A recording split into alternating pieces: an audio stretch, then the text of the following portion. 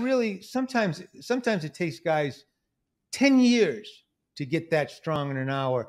And he goes, I said, how long have you been doing it? He goes, basically, I think about 3 years. I just wanted to punch him so hard.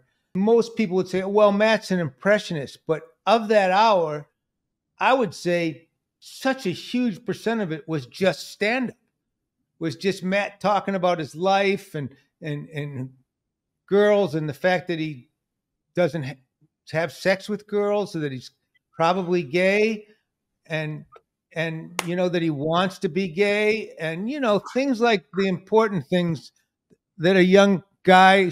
I think you're heavily editing my hour of stand-up here, but it was funny as hell, and I thought, this guy is not really an impressionist. He's a stand-up comic who happens to do impressions. Well, no, I mean, when I hear that from you, it does mean a lot, and because it was funny. My sister called me a glorified parrot recently, and I thought it would be a great name for a comedy special one day.